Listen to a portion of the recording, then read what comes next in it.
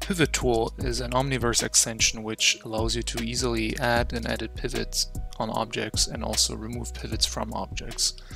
And you can find the extension in the extensions registry under pivot tool.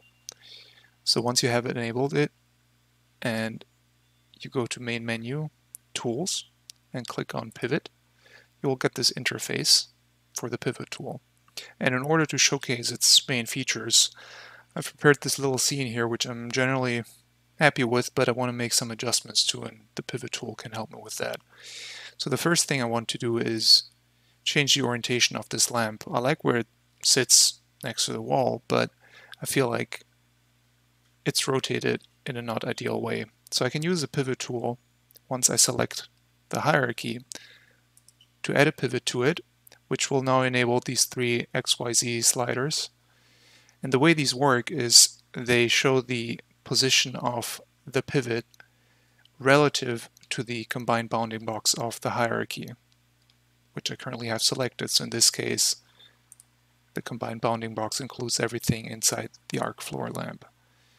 So now I can use the slider to easily move the pivot to a point where it makes it more ideal to rotate the lamp.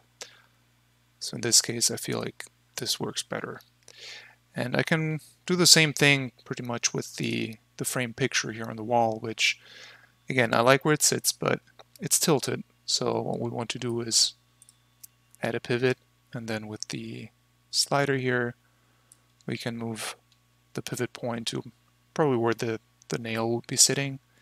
And now I can zero out the rotation, and it will happen around this point here. So the wall looks pretty good, I think. But this table here should be able to host a few more people. So what I can do here is I can grab the chair, I can move it closer to the table here, like this. And I can use this additional feature on the pivot tool, world position to pivot, which allows me to pick any prim in my scene, either in the viewport or in the hierarchy. And what it will do is it will try to now set the pivot on my currently selected object or objects to this world position. Now in this case it didn't work because I had not yet added a pivot to the chair. So I'll try this again. First I will add a pivot, which will show up here in the transform view, the transform properties.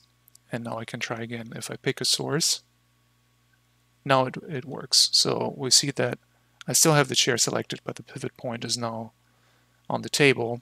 And now I can easily duplicate this chair and just rotate it around a bunch of times. So I feel like maybe 6 chairs. That looks good to me. So yeah, this is the pivot tool in a nutshell, and you can find more information about it in the Omniverse documentation under pivot tool.